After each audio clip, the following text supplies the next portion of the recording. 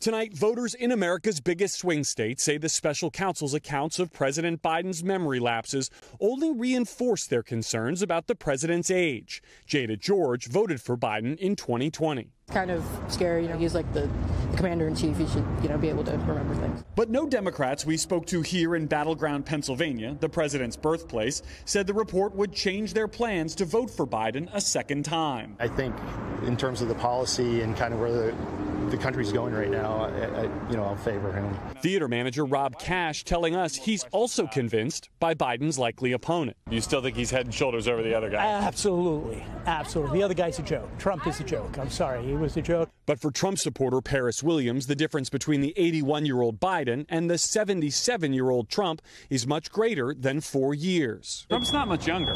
Not much younger, but you can see somebody getting older. You can see age. Donald Trump's campaign has spent the last day blistering President Biden over the contents of that report, and the former president is expected to do the same when he takes the stage here behind me tonight for what will feel like the first general election rally of this campaign season. Lester. Thanks for watching. Stay updated about breaking news and top stories on the NBC News app or follow us on social media.